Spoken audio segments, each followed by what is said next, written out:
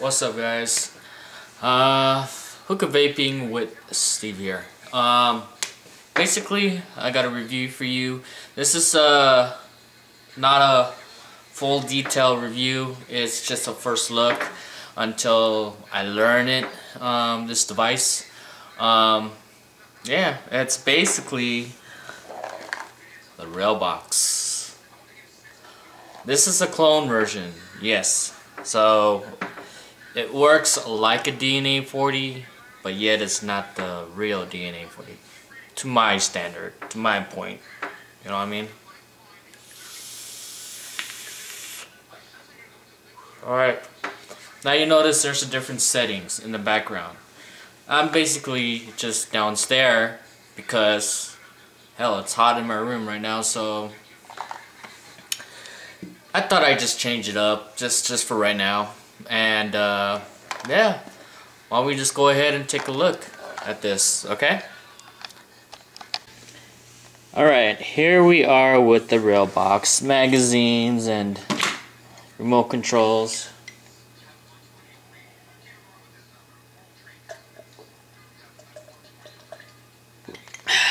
Sorry guys, I just had to take a drink there for a second. Alright, so I purchased this from Vapor Solution down at State College on the street. I think it's located in the city of Fullerton. So yeah, that's where I got it. I purchased this from them. This is the clone version. Let's go ahead and take a look. Authentic is just way too expensive. 300, average around 300 bucks for this. Nah, I wouldn't want to buy it for that much. Anyways, here's the box. Here's the detail. Rail box, the logo. Nothing. Choice of colors: black, gray, silver, and golden. They marked it silver. Nothing there. Nothing there. Now, when I got this box mod, this was basically the last one. This was basically the demo that they're using. So I got this for a pretty good price. I'm not gonna say what price it is, so that's for you to find out. This is basically a demo mode. I mean, this is just basically they were showing this for demo. So I decided to hop on it and get it. Anyways, I got this because it's unique. Like any other box mod, they're, you know, pretty much serves the same purpose. Atomizer on top of the box, you know, just like this one. This is my IPv3, still works like a champ, and it sits on top of this. But this, yes folks, this is different. So let's go ahead with the unboxing. And they didn't give me the manual too as well, so I'm fresh out of luck on that one. Well, anyways, this is the rail box. It's a DNA 40 box mod. Nice curved texture to it. Kind of looks like when you're looking the top portion of a car, like this will be the hood, this will be the roof, this will be the back of the car. Either way, it doesn't matter. It's kind of like sort of like that, or it makes a better grip, you know. You can hit it from here. Anyways, set that aside. Here's the box. Pretty much it's foam, and you'll get an instruction, and you'll just get a Pyrex drip tip 510, a 510 Pyrex drip tip. This one sits basically right here, but I wouldn't want to put it on here because it's too rough to get it out. I mean, it's too hard to get it off, because the O-rings are just way too thick, as you can see. So, but it's a nice glass drip tip. Anyways, let's put this one aside. Close this. Alright. Now you notice there is no 510 on it. Now I'm going to use a different 510 drip tip. And that's all it is. You don't see no atomizer, no nothing. But what makes this unique is the atomizers in there. Yes, that's why they call it the rail, because of these two rails. It slides up and down. See? And then it just slides, this portion just slides right on top of your drip tip. So any atomizer you have that which is standard 510 drip tip will fit. A single 18650 battery, a ball bearing which will allow it to keep your back panel up. Carbon fiber. I don't know what this is made out of. Screen right there. I do believe this is a plus and minus and fire button. Let's see. I am going to go hit up. I think that's up. Yeah, that's up. And this one is down. So pretty much air vent, one air vent. Let's go back here and take a look. You pull this down and you pull the pivot out, and it allows you to take out your atomizer.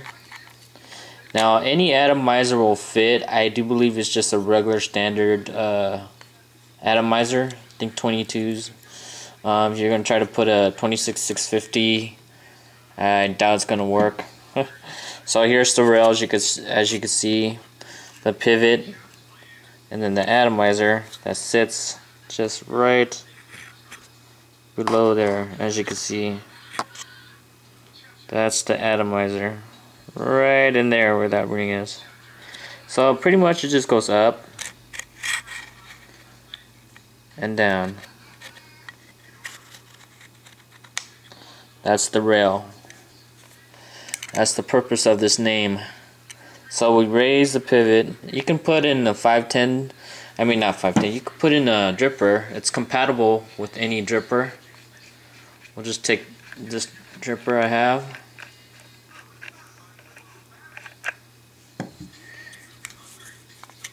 And then it may be a little bit hard, so what I do is I pretty much hold it like this and thread it.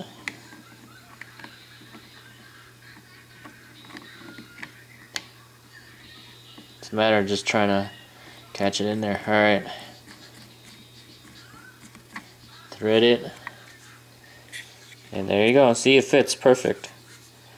And then you just push it up. Oh, that's cool. It still fits. And then let's see how it works. Up and down. And then this also has temperature control. It goes from, I do believe, 3 to 600. I could be wrong on that. That's why I'm saying I'm not too sure yet. So here we go. There's the fire button.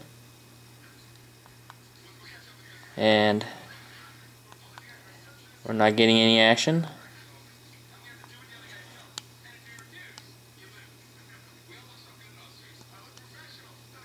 There you go. This is oh, it goes to 1 to 0.1, no 1.0 to 40 watts. So that's, and then 40 watts. There you go.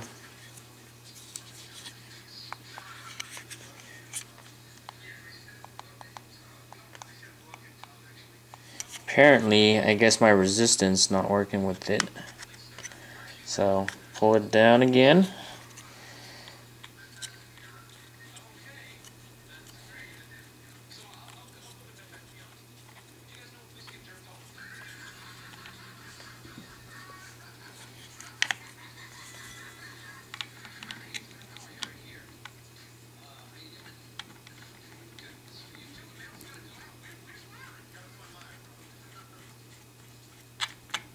Right there. And push up.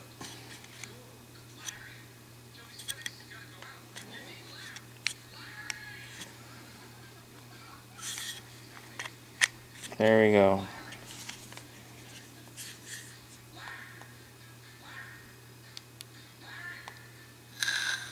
Well, it seems to work on a 1 point.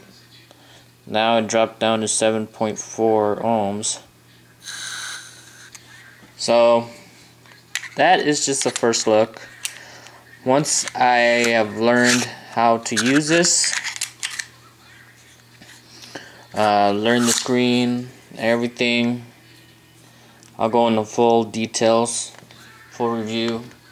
This is just run up, looking at it, and yeah, let me take you back to FaceTime and then I'll show you how it hits. There you go, guys. That is the first look of the rail box, and the phone is ringing. Let me go ahead and drop down the wattage. I'm going to put 15 watts.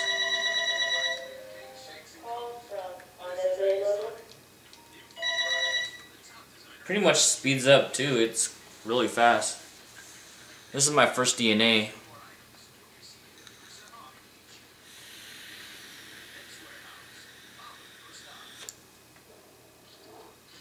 As you can tell, it's not a big plume cloud because it's only 15 watts. I like how it feels comfortable, the way it feels to be comfort around your hand. You can press, you can hear it. See, no atomizer sticking out of here. So I got Ice Cream Man, and it's a mint chocolate chip or choco chip.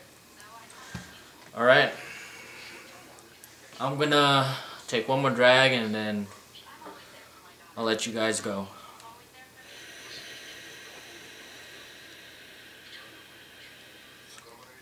Oop. Blooper! Wrong button. I didn't realize I freaking hit the up button or the down button thinking that it was a power button. That's why I'm not getting any vapor.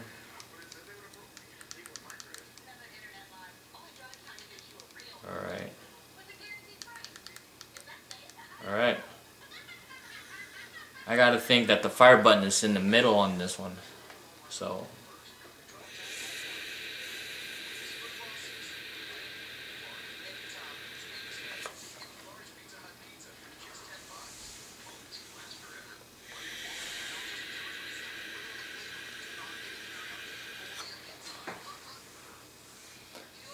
this is Hookah Vaping with Steve, and I'm out.